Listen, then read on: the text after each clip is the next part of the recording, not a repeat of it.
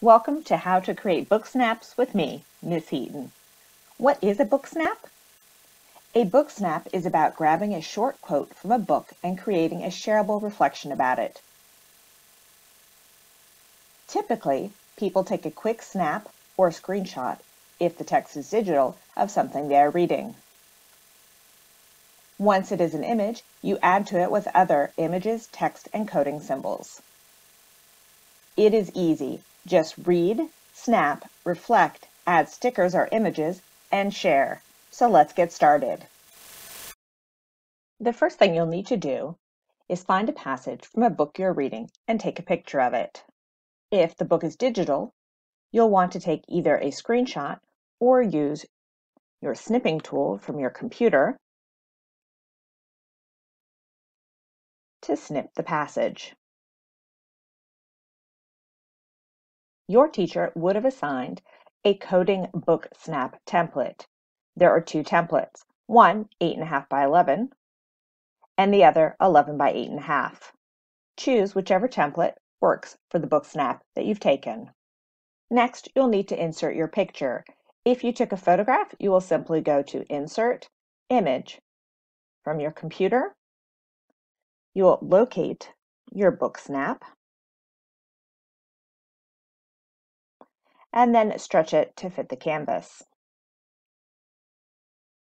If you used the snipping tool for digital text, all you'll need to do is right-click, hit Paste, and resize your text to the canvas. To highlight the text, you can use the shape tools, create a box around it, choose transparent, you can change the border color, and you can change the thickness. If you wish to highlight the text, again, you would use your shapes,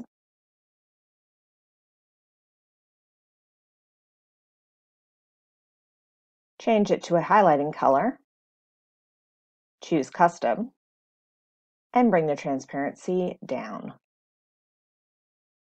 In this example, I'm going to choose Writer's Craft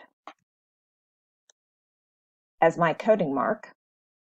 So I'm simply copying and pasting this here. And then I may use a text box, which I can copy and paste to explain my thinking.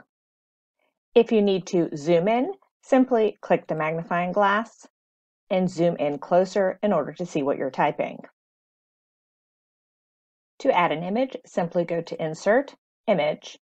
You can upload from your computer or search the web. So in this case, a thinking emoji.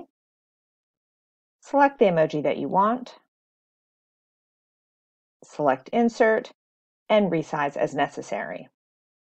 In this example, I have a question about the text, so I'm going to use the question coding, copy, simply select Paste, and I'm going to put the question mark by the image, and I'm going to use a thought bubble to show my thinking.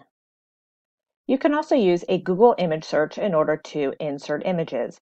Simply locate the image that you need, right-click, indicate copy image, come back, paste it, and size as needed. If you wish to change the size of your text in any of these text box, dialog, or thought bubble, simply highlight the text and make it bigger. A good book snap has at least 3 codes that are clearly explained. In this example, I used Writer's Craft, Question, and Exciting. For Writer's Craft, I liked how she used her wording to help me understand the main character's dilemma better. My question was, if everything always goes from bad to worse, would I still try and save someone's life if I could? And my final reflection was that it's not as cool as you'd think to be able to change 23 minutes of your life. You can use GIF images as well in your snap. The idea is that you are simply sharing your reflections in a unique and creative way. Once you are done, turn in your snap per your teacher's instructions.